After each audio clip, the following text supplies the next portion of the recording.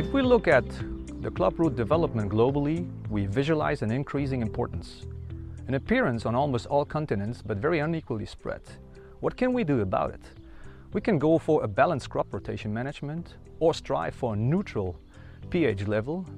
We take care on good air move and water flow in the soil, which is essential. We can fight cruciferous weeds, and finally we can choose resistant varieties. Together in a team of breeders, regional crop specialists and farmers, we've selected varieties delivering additional value to the market. With Paige and Paxton, RZW Zwaan will offer different varieties for moderate growing conditions. We'll combine speed and uniform harvest and come along with an integrated and known clubroot resistance to the races PB0, 1 and 3. Let's dive a little bit deeper in it.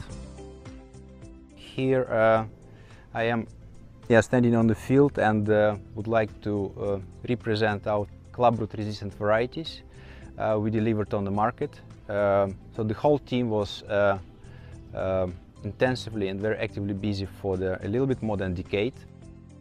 Varieties which are given the possibilities to create a range for the production, and our main input for the next decade will be improving that range, extending that range and make it much more durable in terms of general variety responses to the stress factor and of course to the main pest clubroot.